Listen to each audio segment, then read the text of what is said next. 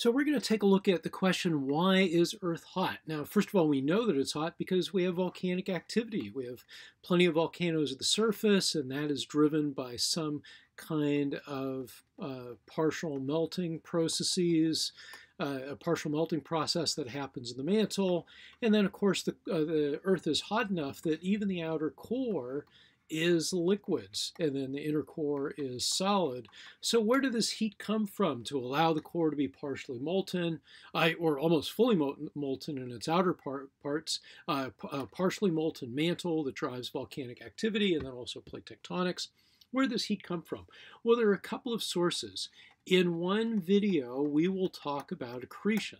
So as Earth accretes, if we take tiny little planetesimals and then bring them together to make a larger object, there's a lot of gravitational energy that's released, and that gravitational energy can be converted into thermal energy. So that accretion causes a considerable heating, an increase in temperature that we'll call delta T, as the planet itself is born. So planet Earth is basically hot from its very birth due to accretion, which again we'll look at in detail in a later video. There are other processes as well, though. So for example, there is core formation. We start out with a planet that is probably somewhat homogeneous, at least when it was smaller.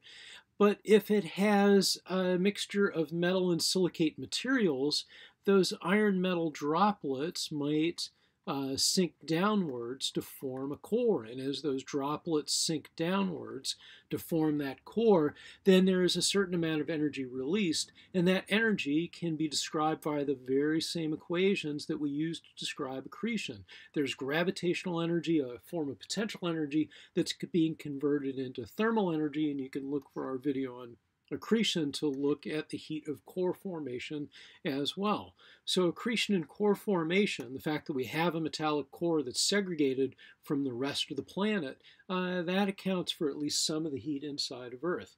Then there is radioactive decay. So radioactive decay, we have lots of radioactive elements, but a few. Let's make this a little neater by starting with a clean slate. So for radioactive decay, there are a couple of elements that are especially important. So potassium-40, it doesn't have a lot of energy that's released in the process of its decay, but there's a lot of potassium. It's a highly abundant element, so it's important for heating up Earth. Uranium-235, uranium-238, and thorium-232 are in much smaller abundance compared to potassium, but there's a lot of energy that's released as those decay. And then there is a very short-lived isotope, aluminum-26. It's more or less extinct now. I think we create a little bit of it through cosmic ray bombardment, but aluminum-26 has a half-life of 717,000 years. That's very short compared to the half-lives of these fellows. Let's just write this as T1/2. We'll make a little table. For potassium, it's about 1.28 times 10 to the 9 years. For uranium-235, it's about 0.7 times 10 to the 9 years. 238 uranium has a half-life that is, by coincidence, very close to the age of the Earth, 4.5 billion years. Then for thorium-232, it's about 14 billion years. So you can see these are all in 10 to the 9 year range. This is 10 to the 3. Very, very short half-life. The original aluminum-26 is now pretty much extinct, but there was enough of it that it could have caused, or was likely to have caused considerable heating.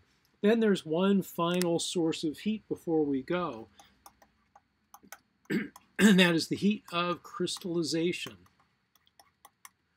Or in the reverse reaction, it would be the heat of fusion. If we take iron liquid in the outer core and convert it into iron solid, crystalline iron of the inner core, there is a certain amount of energy, Q, that is released. We can also talk about the heat of fusion, where it would be for the reverse reaction, the heat that would be added to take solid iron and convert it into liquid. That's probably the most intuitive way we think about melting things. So to take a solid and get a liquid, we would add heat and melt it. But we can run this reaction in the reverse direction, which we do in Earth's interior, where iron liquid is being cooled, and as it does so to solidify, it releases a certain amount of heat. How much heat does it release? Well, at room pressure, it's about 276 joules per gram, and the total mass of the core has been estimated to be something close to 1.94 times 10 to the 27 grams. So you can do a calculation to figure out the total amount of heat. That total amount of heat would be Q, and that heat of crystallization would be, so the Q would be equal to the mass multiplied by the delta H, the heat of fusion, which is this guy here. So if this is in joules per grams and this is in grams, the grams would cancel, just leaving us joules for the total amount of heat that would be released.